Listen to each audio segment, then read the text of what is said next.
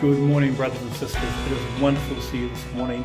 Welcome to church. Before we get things kicked off, I just want to do a quick announcement just to let you know that on Monday, so tomorrow, the modem for the internet is going to arrive at my house, and on Tuesday the technician is going to arrive to actually install the internet. So prayerfully, if not by this weekend, the following weekend, we may have the capacity and the ability to do some online streaming. So a big thank you to Joyce, who was able to follow up with Telstra, and they were taking a long time to get things sorted out, but she managed to get a lot of those things organized. So a massive thank you to Sister Joyce for doing that for me. And please pray that everything will run smoothly and that we'll be able to start fellowship again, those that are able, with the ability to gather again as brothers and sisters and enjoy worship together. So let's sing some songs and sing praises to our God now. See you guys soon. Hi church, welcome to another service. It's my pleasure to lead you in worship this morning. To start, let us read from Micah 4 verse 2. Many nations will come and say, "Come, let us go up to the mountain of the Lord, to the temple of God of Jacob. He will teach us his ways, so that we may walk in his paths. The law will go out from Zion, the word of the Lord from Jerusalem." How great it is that we can come and worship God together. So let us come, let's worship him. Let us declare the names of God, that he is our healer, he is our protector, he is for us. He is our Father, he is Jehovah Jireh, El Shaddai, Mighty One. Let's worship him together this morning, church.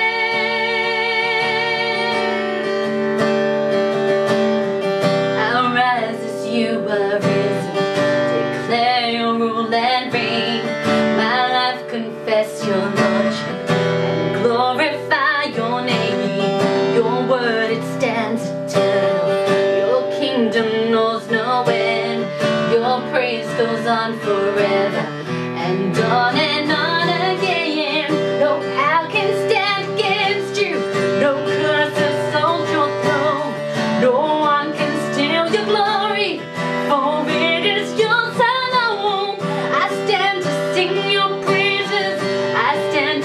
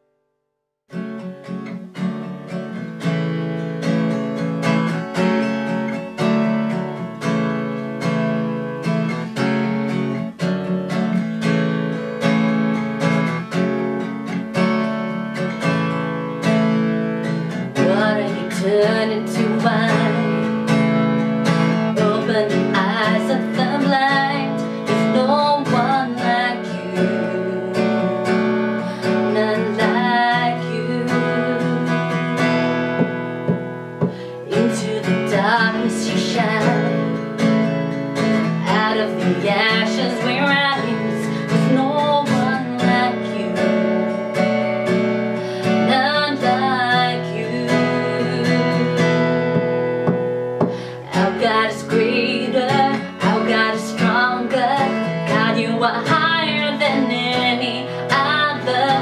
Our God is healer, awesome in power, our God, our God.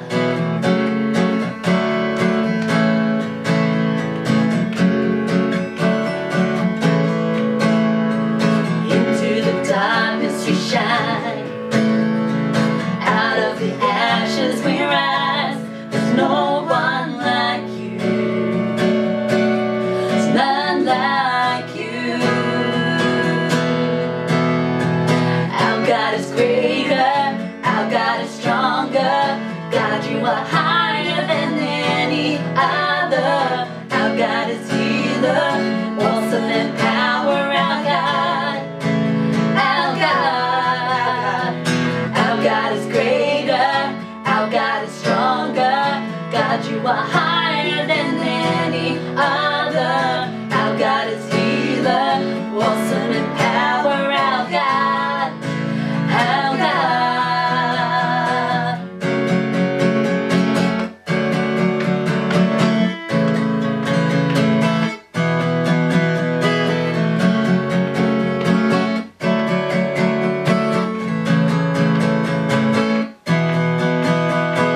And if our God is for us, then who could ever stop us? And if our God is with us, then what could stand against? And if our God is for us, then who could ever stop us? And if our God is with us, then what could stand against?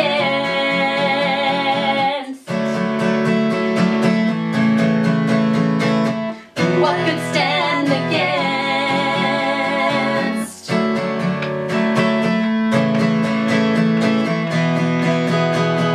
Our God is greater, our God is stronger. God, you are higher than any other. Our God is healer, awesome in power, our God, our God. Our God is greater, our God is stronger. God, you are higher than any other. Our God is healer, awesome in power, our God, our God.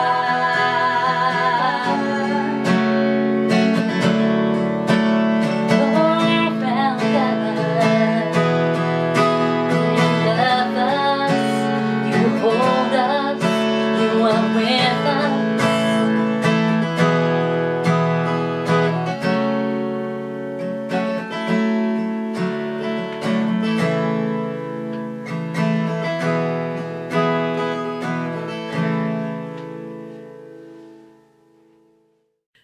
Good morning, it's Pam here, and truly is wonderful to be able to come and say hello to you, Grace Christian Church family. Indeed, it's such a blessing to be able to join in the time of bringing our praise and worship to God. I don't know about you, but there's something special about coming together in corporate worship. Even though we're online, we're all singing our praises to God, and that truly is wonderful. So thank the team for continuing to facilitate worship and online church service for us each week and serving in that area. Hey, if it's your first time here or you've recently joined us over the last couple of months whilst we've gone online, a warm welcome to you. We're so glad that you have decided to join us, so glad to have you here, and we hope that you be encouraged and blessed this morning during our service and time together. Let me go through some announcements before we have a time of prayer and get into today's word. So, by way of announcements, whilst our church building remains closed for services during this time, we are continuing with our online services. I encourage you, if you're able to and you feel comfortable, to perhaps invite one or two people over to your house. It might be people from your small group or even friends in your neighborhood to come in and watch the service online and have church at home. I've definitely been doing that in the last couple of weeks up at Carissa's house, and it's been great just to connect again with people and worship together. One of the things that I do miss from our physical meetings is the little break that we get in the middle, where we get to get up and go say hello to someone in the church. All right, and that's usually a good time of activity there. We can't do that obviously whilst we're all remote. However, you know, if you're missing those couple of people that you normally sit next to or sit in front of or behind that church, and you're wondering, oh, what's going on with them? I encourage you, church, just to, you know, give them a call, send them a text, shoot them an email, jump, you know, get connected. I haven't seen some of you guys in months. You haven't seen me in months as well. But yeah, it's great to just get connected again with people. Another way that we can do that is also through the Zoom chat. So we do have a Zoom fellowship chat after this service on Zoom, and you'll find the details to connect there on the GCC announcements WhatsApp group. But it truly is a great time where we can come together, say hello to one another, see what each other's getting up to, and, you know, perhaps even pray for one another as well. So I hope to be able to see you online after this. Another way to keep connected, and for me, I know it's been definitely an important part of my routine since COVID started, is to get connected through your small groups, your grace groups. Our group meets weekly, and there's different groups and various frequencies that they meet in various days. But truly, you know, it's a true demonstration of the church community beyond just the physical, you know, the four physical walls of the church on a Sunday afternoon. It's where we do life with one another throughout the week. We pray for one another, we encourage one another, and just sharing your life. And that's truly what I believe the church is about. So I encourage you to continue meeting up in your small groups, whether it be online, or if some of you are comfortable in having small group gatherings in somebody's house, definitely stay connected there. If you're not part of a small group, I can't encourage you even more, you know, any more to get involved in one. You can email the leaders. So if you email the leaders, you can email leaders at gracechristian.com.au and say, hey, I want to join a small group. Can you let me know when one's on and plug me into one? I'm sure they'll be able to help. Church, let us now continue to worship God through prayer and also as we go into a time of offering as well. So will you join me in prayer today, church? Father God, we come before you today in humble adoration. We praise you for who you are. We continue to worship you as a church family. Even though we're online at the moment, we thank you, God, even for the simple fact that we're able to connect online and still continue to have church services, and even simply praying with one another right now. Truly, indeed, you are a great God, even in the midst of this global pandemic at the moment. We continue to see your faithfulness and mercies afresh and anew every day, and know that you are still and always God that is in control of these situations. You truly are a God that goes before us and makes a way before us, even when we can't see too far ahead. So we continue to pray for our communities and the world at large as well, especially during this time where nations are still grappling with and battling with this this disease that's continues to spread and we can't really get a handle on. There's also communities and countries where they're experiencing a lot of unrest in areas that, you know, we don't even hear about. But we know, God, that there are people with needs there, and, you know, there's natural disasters going on. But Lord, all that does, it just highlights how much we are dependent on you. You know, despite what we can control, Lord, ultimately you are the ultimate you know, one who controls everything and brings things to order. So Father God, we commit these things to you. We commit communities who are broken. We commit areas that are, you know, in conflict and under so much stress and disaster areas. Lord God, we pray for comfort where comfort is required, for homes, for individuals. We pray for wisdom, continued wisdom for our leaders, you know, whether that be at a global level, at a nation level, at a, you know, even in our states and in our workplaces, in our schools, in our homes, Father God. You've placed leaders there, and we pray, Father God, that you give them wisdom to know how to guide, you know, through your wisdom, things that they need to take people through. We pray for your strength as well, for people who, you know, really do need your encouragement to get through the situations that they're having at the moment, to be able to see clearly what the next step is, and to really trust you with you know, what you're taking them through. We pray for those who are currently sick or unwell, and we know that God, you are the ultimate healer. We have seen you heal so many times, even miraculously as well, even in our church members as well. And so God, we continue to bring those who are unwell or sick or injured, whether it be physical, mental or emotional healing that's required. Lord God, we commit these people to you, that you bring healing there. And through all this, Lord God, we know that your name will be glorified and magnified.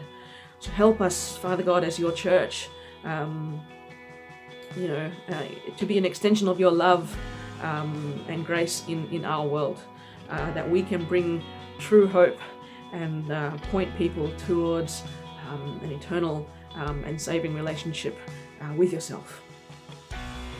Father God, we praise you and thank you for continuing to be our provider, and for all that you have provided for us, and more than we need as well. Today, Father God, as we prepare for our the offering, Lord, let us give with cheerful hearts. Let us give back what is, you know, I guess rightfully yours, a portion of what is rightfully yours, in what you've given to us, and may we be faithful with our giving. We pray for our leaders as well, as they steward the resources, whether that be financial or you know, in terms of our time and talents and what we do. Lord, may us as a church steward those gifts and resources faithfully for the extension of your kingdom. And God, as we also look to hearing from you through your word today, give us teachable hearts, Father God. May we truly be transformed by your word today, as we learn more about who you are and what you desire for us. So we commit the rest of this service into your hands today, and we pray all these things in Jesus' mighty name. Amen. A reminder, if you are wanting to give your offerings via online bank transfer, you'll find the bank details on the screen right now.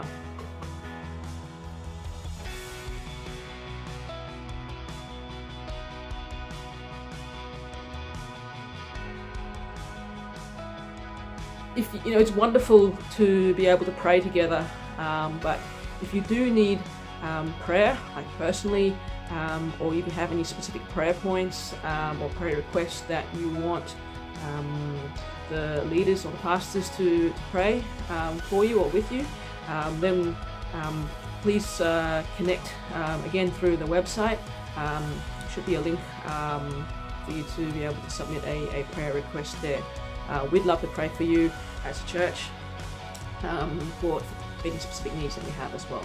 And you know, whether that be, like I said, get connected through whether you're through your work, your Connect group, or even after the service, let us know so that we can pray for you. Right, so now if you have one of these, it's a Bible. It's my paper copy. I don't know, I'm a bit old-fashioned. I still like flipping through the pages. Or you might have it on your phone or your laptop.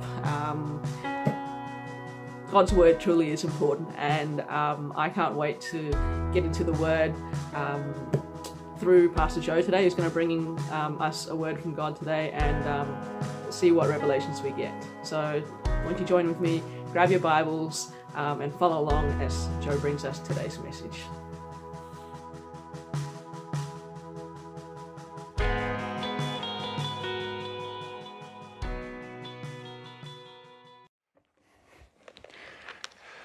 Good morning, brothers and sisters, and welcome to another Sunday where we get to not only worship but to spend time in the Word together.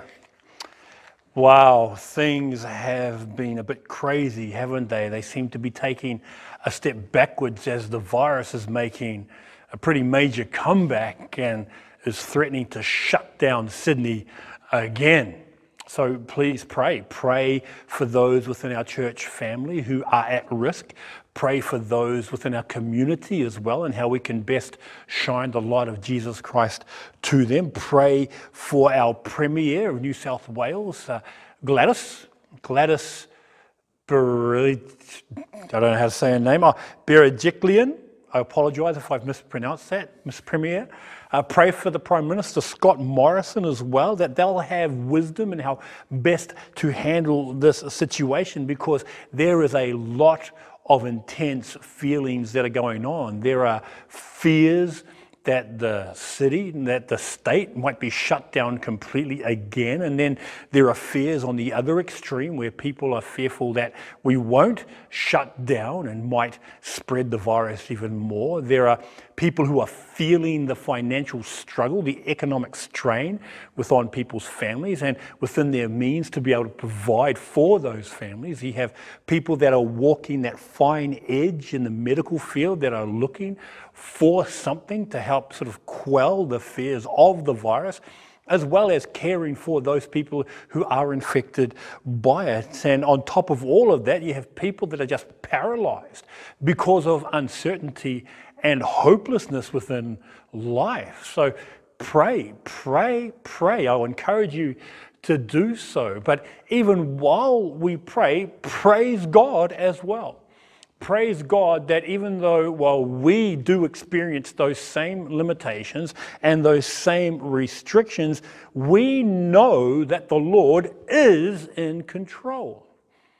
We know that He is working to His plan and that He is bringing about His purposes within the bigger scheme of what He is doing. It is never beyond or out of His hand what is taking place. And while people may blame God, or you might even blame God and say, well, I thought God was about my happiness and about my contentment and about having a problem-free life, which is a complete misconception and completely unbiblical. Because as one of my favorite writers, William Lane Craig, makes this statement, he says, for many they believe if God exists, He exists for their personal happiness. When the reality is God's existence is for us to know Him and to glorify Him forever, which leads to happiness. Our happiness, our fulfillment comes in knowing who God is and having a legitimate, real relationship with Him. So this morning and over the next few weeks, we are going to have some biblical lessons, or what I like to call one-shots, as we look to rediscover the certainty of our God at work in these current times. So with that, let's open a word of prayer and dive into the Word together. Heavenly Father, we thank You so much for Your goodness and for Your grace. We thank You so much that You are in control. And Father, I pray that You'll open our eyes to see Your hand at work even now. As we look at your word, may we recognize you ministering to our hearts. And I pray, Father, that there will be more than just words, but rather truths that will not only impress upon our hearts, but transform them as well. We commit ourselves to you now in Jesus' mighty name. Amen. If you have your Bibles, please turn to John chapter 5, and our brother Brad is going to read for us this morning. Brad, over to you. Today's Bible reading is from the book of John, chapter 5, verses 1 to 15. Sometime later, Jesus went up to Jerusalem for one of the Jewish festivals. Now there is in Jerusalem near the sheep gate a pool, which in Aramaic is called Bethesda, and which is surrounded by 5 covered colonnades. Here a great number of disabled people used to lie: the blind, the lame, the paralyzed. One who was there had been an invalid for 38 years. When Jesus saw him lying there, and learned that he had been in this condition for a long time, he asked him, "Do you want to get well?" "Sir," the invalid replied, "I have no one to help me into the pool when the water is stirred. While I am trying to get in, someone else goes down ahead of me." Then Jesus said to him, "Get up, pick up your mat and walk." At once the man was cured. He picked up his mat and walked. The day on which this took place was a Sabbath.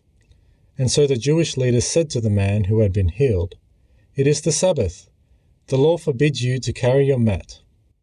But he replied, "The man who made me well said to me, 'Pick up your mat and walk.'" So they asked him, "Who is this fellow who told you to pick it up and walk?" The man who was healed had no idea who it was, for Jesus had slipped away into the crowd that was there. Later, Jesus found him at the temple and said to him, "See, you are well again. Stop sinning, or something worse may happen to you." The man went away and told the Jewish leaders that it was Jesus who had made him well. Thank you very much for that, Brad. Now, if you'll notice in the reading of that passage in John chapter 5, verses 1 through to 15, you'll notice the circumstance in which Jesus positions himself.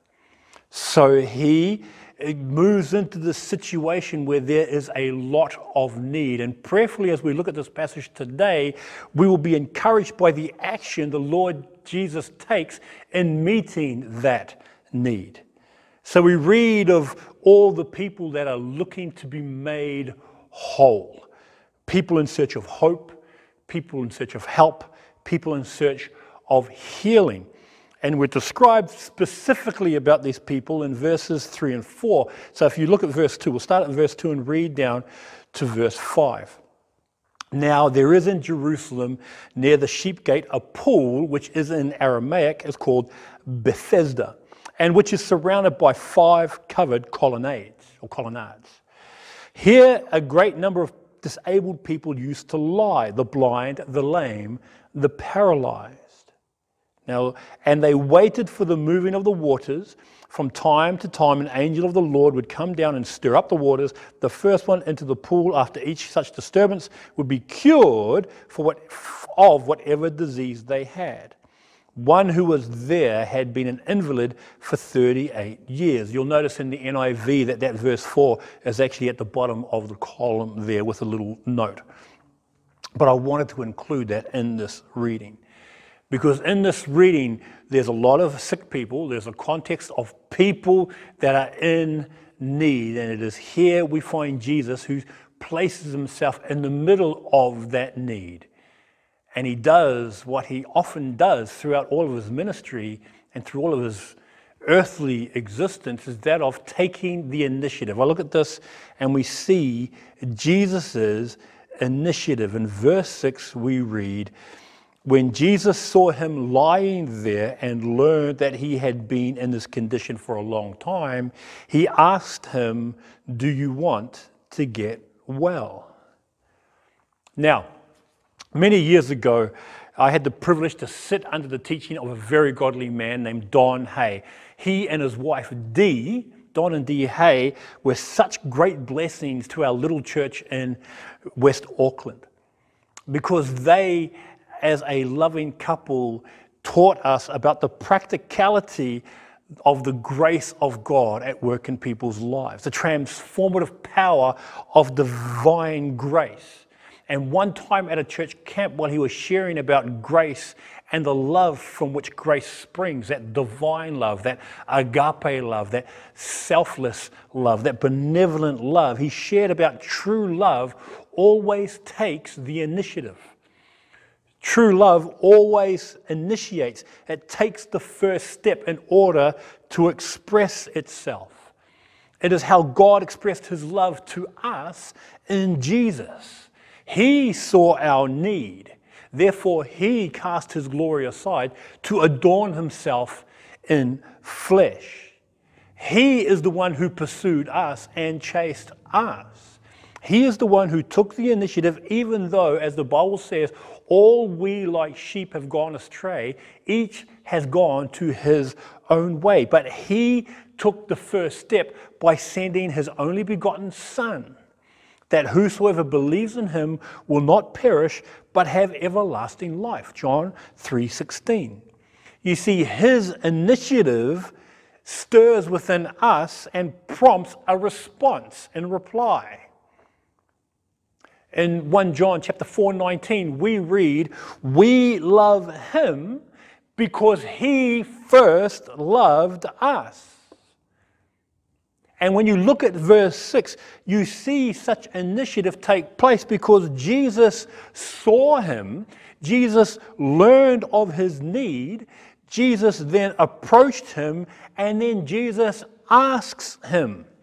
Here, the initiative of Jesus is demonstrated because the man could do nothing for himself.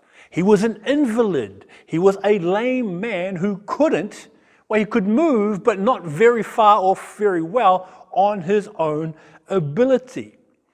To quote one preacher, he said, the very thing that prevented this man from being well was the same thing that prevented him from approaching Jesus.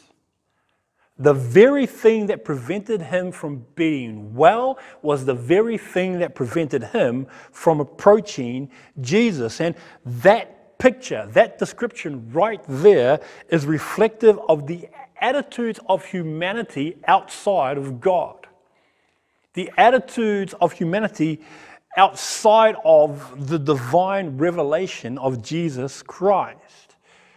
You see, people have an idea that they want change. They want to move on. They want to grow. They want to move into a life of contentment and satisfaction. And yet, like the invalid here, they as a people are limited in their ability to get anywhere.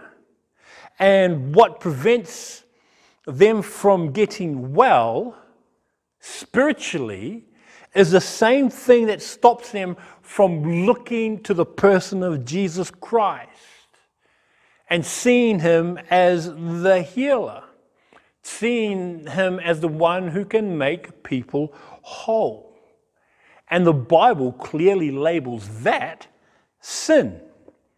Sin prevents people from seeing him who can give life.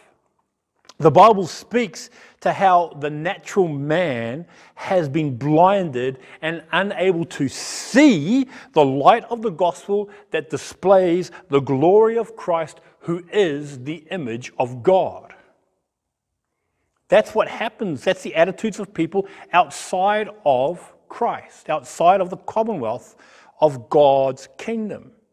But then even as Christians, as his children, we can experience similar constraints, similar limitations, and we find ourselves trapped and unable to move. We're dry in our spiritual walk. We're dissatisfied with our lives. We're wondering why we're not experiencing the abundant life that Jesus promised, and we lose the joy of God's presence, or even the empowering of the spirits, and we, like the invalid, are looking for something to deliver us, looking for someone to help us or to awaken us from our spiritual slumber, and we find that abundant life might just be out of reach.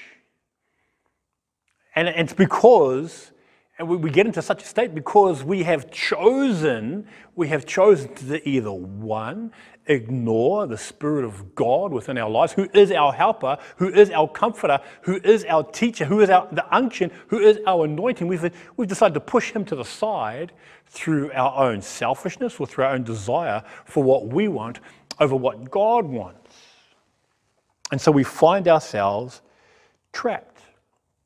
And the blessing of us being in such a state, if we can call it a blessing, but the reality is the blessing of being in such a state is that Jesus has taken the initiative toward us.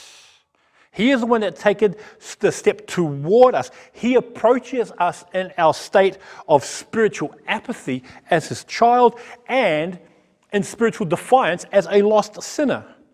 And as the good shepherd, he goes forth to seek and save the lost. He asks of us the same question he asks of this invalid. He asks, do you want to get well? Do you? Do you want to get well? Do you want to be free? Do you want to be liberated, contented, and satisfied? I guarantee that each of you, along with myself, would answer yes. But how? And that's the problem, isn't it? How? How? And the way Jesus answers this question, the way the invalid replies to Jesus' question portrays our problem. Portrays our problem. And that's found in verse 7. Now look, I stopped watching those reality singing shows a number of years ago, the likes of, say, Australian Idol or Australia's Got Talent, The Voice, all those sorts of things. I stopped watching those a number of years ago. Part of the reason was because it became less and less about the musical talent of an individual, and it focused solely upon their stories. It focused solely upon, oh, woe is me, woe is me. And each contestant almost had to come up with a story that outdid the previous contestant's sob story. It almost seemed a competition of one-upmanship. That's what it seemed to be. Now, please don't misunderstand me. I'm not insensitive to their needs. I'm not some uncompassionate, talentless hack that doesn't care about what they've gone through or where they've come from. I mean, it's awesome that they've overcome situations. I'm not looking at it that way. All I'm saying is because it became an appeal to an emotional reaction, almost like they're garnering support because they needed the votes of the public. And so I just turned it off. Now, everyone has a story, and it doesn't matter how bad off you are, there's always somebody worse. It doesn't matter how well off you are, there's always somebody better in a better off situation. And so, I just sort of stopped watching those things. So the answer that this man gives to Jesus when he says, do you want to get well? He doesn't actually say yes. He presents an argument. He presents a solid case as to why he should have compassion manifest toward him. Now look, I have no issue with that, but this isn't akin to an appeal for compassion from the asker. He says, "Sir," the invalid replied, "I have no one to help me get into the pool when the water is stirred. While I am trying to get in, someone else goes down ahead of me." So this guy's response isn't just a plain yes, but it is an appeal. Like I said, perhaps in an effort to garner some more sympathy from the person talking to him by elaborating on what he is going through. I want to get well, but I have no help. I want to get well, but I can't make it there myself. I want to get well, but others take it away at the last minute. And those reasonings are very applicable to both the Christian and the non-Christian alike. For the non-Christian, it's an accurate picture of one's natural state before God. that whether you like it or not, whether you accept it or not, whether you believe it or not, you are a person that is captive to your own limitations before God. There is nothing in you to make yourself acceptable to Him. There is nothing in you to cleanse you of your sin and to give you a new nature. You can't do that of yourself. It is why in John chapter 3, when Jesus speaks with Nicodemus, he says, you must be born again. You must be born again. To which the logical answer that Nicodemus gives is, what, you mean I've got to go back into my mother's womb and be born again? And Jesus is talking about a renewal of our natures. That in our current state, in our original nature, we are at enmity with God. That our sinful nature is in direct contradiction of who He is. That is our natural state. And you know this. You see this. You recognize this, that not all is well in the world. You recognize the fact that not all is well even in your own world. Why there is still so much hatred, why there is still so much anger, why there is still so much selfishness. And you see this evident in the past several months with the amount of people who were just selfish when it came to the COVID-19 crisis. With the small glimpses of generosity, it did nothing to quell the utter selfishness of people by casting others to the side, whether it be the elderly, whether it be the sick, whether it be the disabled. You just cast them to the side. Why? Because you wanted what you wanted. Because we're fine being generous if it doesn't cost us. We're fine being generous as long as it doesn't threaten us personally. For once it affects us personally, then all generosity is out the window, and then it's gloves off. Time for gloves off. It's time to get down and dirty. I want to get paid. I want to get what I'm going to get in order to make my life okay. And God calls that in the Bible, God calls that sin.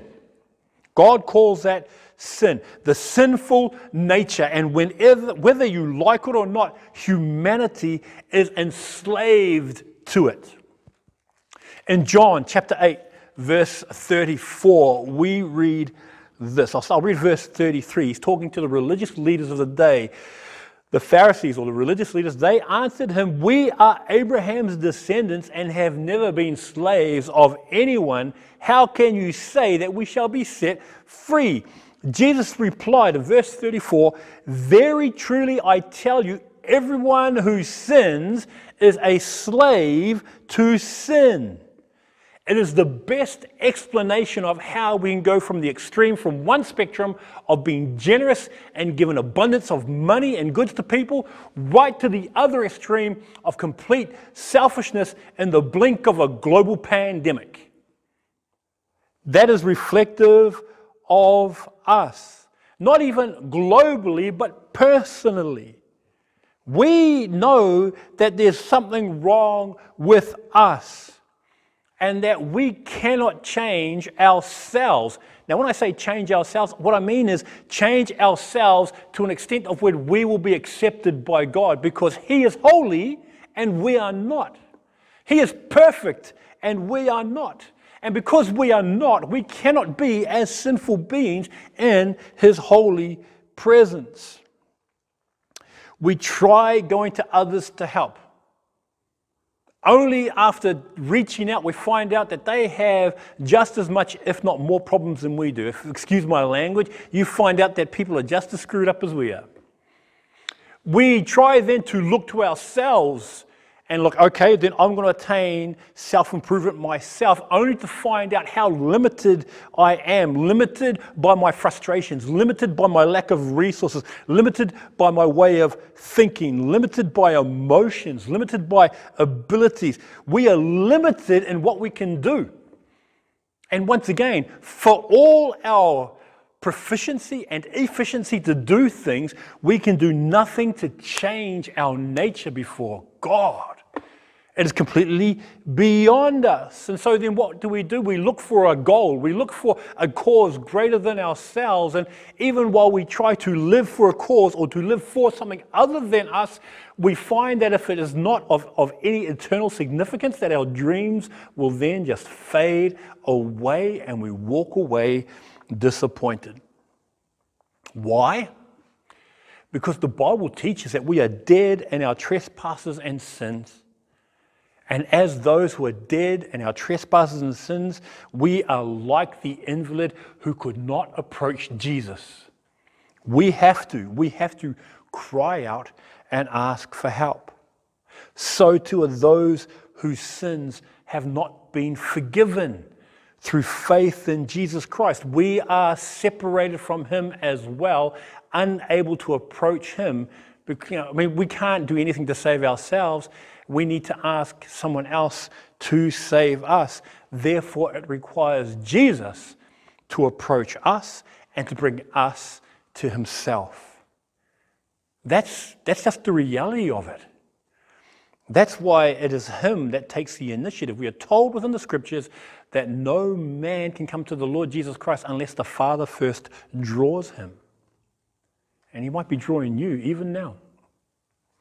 Even for the Christian, in the same way, we find ourselves limited or restricted by what is taking place around us, and we can become ineffective in our Christian life. We feel dry, we feel bored with the routine of following the Lord. We find ourselves constantly struggling, constantly looking for the next encouragement to pick us up and to lead us to the stirring waters in order to experience a huge refreshing within our Christian life.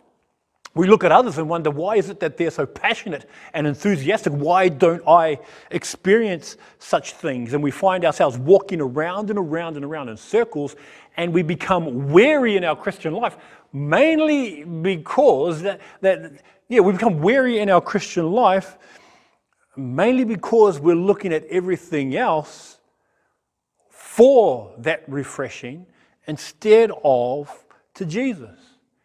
Because in that weariness, more often than not, we end up just giving up and accepting such weariness as the normal Christian life. You see, it is in this state as a weary child and as a lost sinner that Jesus takes the initiative, approaches us and says, do you want to get well? And the key to that wellness, the key to our refreshing, the key to our revival and the experiencing of the abundance of life that Jesus promised us is displayed in Jesus' instruction.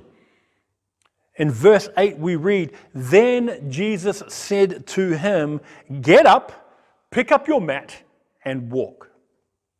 As basic as this is, as simple as it may seem, the key to living in victory as a Christian, the key to accessing eternal life as a non-Christian is the simple act of responding to the instruction of Jesus Christ by faith and obedience.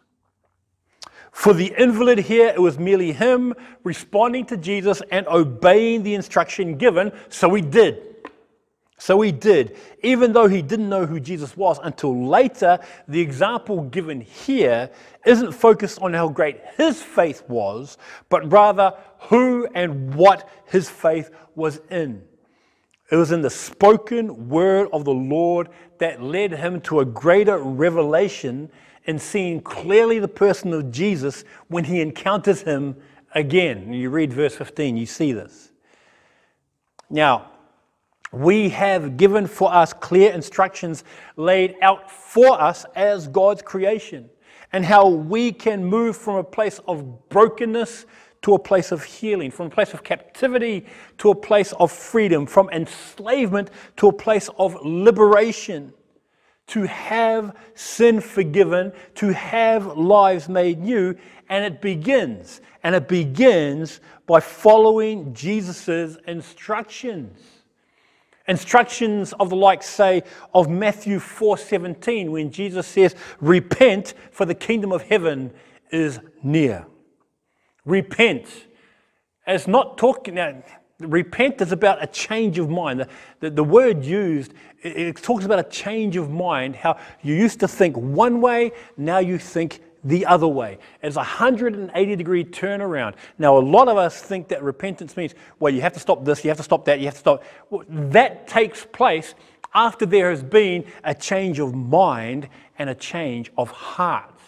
That as there has been inward transformation, that results in external transformation. We sing from the inside out. We sing that, and that is the principle that is applied here. To repent means to understand, okay, this is what I used to think about Jesus. This is what is now thought about Jesus. I used to think that he was a fraud. Now I see him as the Son of God. I used to think that he was fake. I now see him as the Christ, the Son of the living God. I used to think this about him. Now I think that about him. And once I think that about him, therefore I will, as it says in Matthew 4:19, follow him. The words, more words of instruction. Come, follow me, and I will make you fishers of men. And that word, come, follow me, is about commitment. If you believe he is who he said he is, then that would result then in the action that follows. Case in point, 2008 Deeper Camp, the camp where Julie was lying on the water, lying on the sand, trying to stop waves from destroying the sandcastle. I still remember that. One of the funniest things I've seen. Sorry, Jules. But I remember at the end of that camp, I had to get back to Sydney from Wollongong, myself, Nathaniel, and Jamal. Now, I had only been down there. This is long before GPS and stuff, so I had to use a map book to find the place, and I asked Pastor Ben if I could follow him back to Sydney. Now, here's what's interesting. Pastor Ben said, yeah, not a problem. Therefore, when I asked him, and he invited me to follow him, I had to, one, believe that he was capable of getting me from destination A to destination B. But me believing that doesn't do anything unless I follow through on that. So I believed he could get me to where I needed to go. That's faith. And then as I followed him and he got me to the destination I needed to be, that was obedience. That's why they work hand in hand. A.W. Tozer referred to them as being two sides of the same coin, that of faith and obedience. And Pastor Ben got me back to Sydney, to a place that I recognised, and I was able to get home. And Pastor Ben's a wonderful driver. He didn't go 1 kilometre over the speed limit. 110, 110 on the dot. 100, 100 on the dot. 60, 60 on the dot. Thank you very much for that, Pastor Ben. But it's about repentance. So a change of mind and a change of heart, and that inward change then results in outward transformation. Then there's the commitment of following. But the most important instruction through the invitation is to the invitation that Jesus gives us. And it is that invitation to a committed relationship with him. Not to a set of rules, not to a church denomination, not to an ideology, but to himself. He says in John chapter 11, verses 25 and 26, Jesus said, I am the resurrection and the life. The one who believes in me will live even though they die. Verse 26. And whoever lives by believing in me will never die. Do you believe this? To which I pose this question to you. If you are not a Christian, do you believe this? Do you believe that Jesus is the only begotten Son of God? Do you believe that he was born of a virgin, conceived of the Holy Spirit?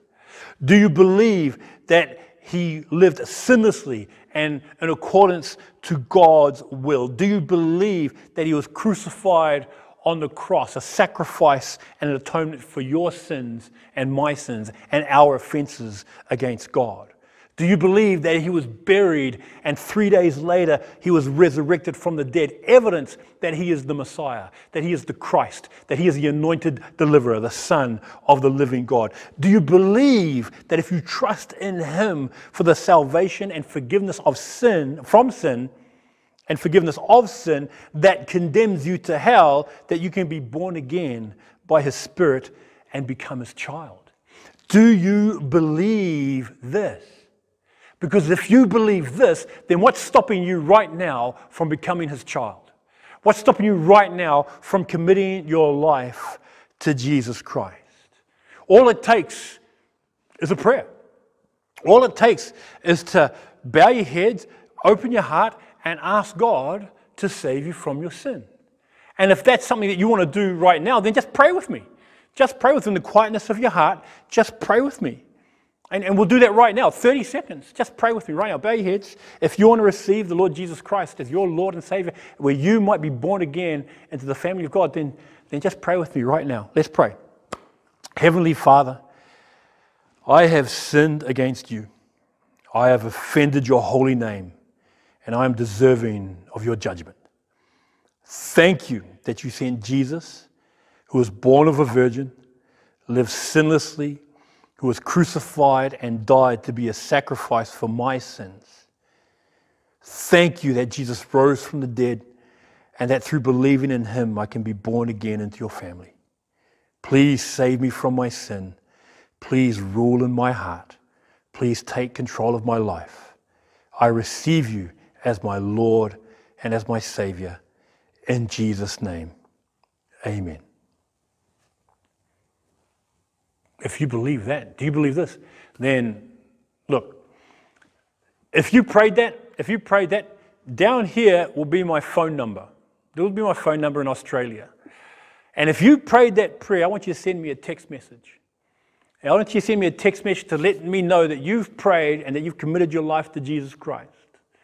And that if you're not in this city, if you're not in the state, if you're not in the suburb, then I would love to try and help and to bless you by planting you and placing you within a church family that can help nurture you in this newfound faith. Because we are told in Romans chapter 10, verse 9, that if you confess with your mouth the Lord Jesus and believe in your heart that God raised him from the dead, you shall be saved. There is a confession, a proclamation of yes, I've committed my life to the Lord Jesus Christ. So please send me a text message, and I would like to welcome you to the family of God. You are now my brother, you are now my sister, and I know I'm yours as well. But anyway, so please send me a message. I would love to hear from you and to be able to pray for you at this time. Now, and the reality is, even as his child, we can. I mean, it's not easy. It is not easy, but it is the most fulfilling life that one can have. Because as his child, I'll be the first to admit that at times I have felt dry, that at times I have had struggles, and that at times I have even fallen and given into temptation. But the grace of God is such that when I'm in those positions of wandering or of struggle, he, like the invalid here, he comes to me and he says, "Do you want to get well?" He comes to me and he ministers to my heart. And he gives me words of encouragement and also words of instruction that I may overcome the restrictions that I have put myself in spiritually. Words of encouragement like, say in John chapter 1, verse 12, to as many as received him, which is what you have done right now if you have prayed and asked the Lord Jesus to be your Lord and Savior. To as many as received him, to those who believe in his name, he gave the right to become the children of God. Wonderful words of encouragement like Romans 8:17. Now, if we are children, then we are heirs, heirs of God and co-heirs with Christ, if we share in his sufferings, in order that we may also share in his glory. And in Romans chapter 8, verses 1 and 2, therefore there is now no condemnation for those in Christ Jesus, because through Christ Jesus, the law of the Spirit who gives life has set you free from the law of sin and death. Or in other words, instead of looking at your restrictions, instead of looking at what you're not able to attain, instead of focusing on your lack or on your limitations, instead of looking at your situation, our eyes are to be looking at Jesus for our salvation, for our purpose, for our revival, and for our ability to live in him. And when we have words of encouragement such as that, we also have some wonderful words of encouragement like Galatians 2:20, I have been crucified with Christ, and I no longer live, but Christ lives in me. The life I now live in the body, I live by faith in the Son of God who loved me and gave himself for me. Instruction like John 13:24, a new command I give you, love one another. As I have loved you, so you must love one another. And in John 14:1, do not let your hearts be troubled. You believe in God, believe also in me. For you and I to believe and receive such truths results in us, like the invalid, having the capacity to, in verse 9, pick up his mat and walk. To get up, pick up his mat, and walk. So like the invalid who is set free from his restrictions, our freedom, whether it be from sin's hold, whether it be from apathy, comes from responding to the Word of God by faith and obedience. Obedience to biblical commands, acceptance of divine truth, submission to God's authoritative will. Because the more I look at this, the more I come to realize how simple it is for you and I to get up, as the Lord Jesus invites us, or it could be used as a word I used before, repent, to pick up your mat. The mat for the invalid was his life. It was his security. It was his place of comfort. To pick up his mat, that we might pick up our mats, or in other words, everything that we are, our lives, and that we might walk, following Jesus, walking in the light as he is in the light, walking in the newness of life because that is what he's granted us, walking in Christ. Yeah. So, my prayer is that today we might be encouraged to respond to the instruction that the Lord Jesus has given us to get up. That we will lay aside our problem and our self-centeredness and our selfishness because Jesus has taken the initiative to reach out to us in order for us to not only live in victory, but to live in abundance.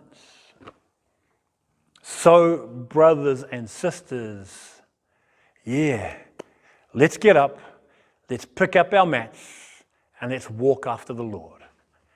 And let's see what he does in, through, and with us. Let's pray. Heavenly Father, we thank you so much for the example given here and the involvement you have within each of our lives. Thank you that you take the initiative, that you are the one who reached out to us, that you are the one that stretches out your hand to bring us out of our life of apathy, out of our life of spiritual blah. And Father, that you invite us to get up, take up our mats and walk. Father, that you see beyond our problems because you are so much bigger than our problems. You are so much greater than our problems. And Father, that by following your instruction that you have given us in your word, we can experience the fullness and the abundance of the life you have promised us.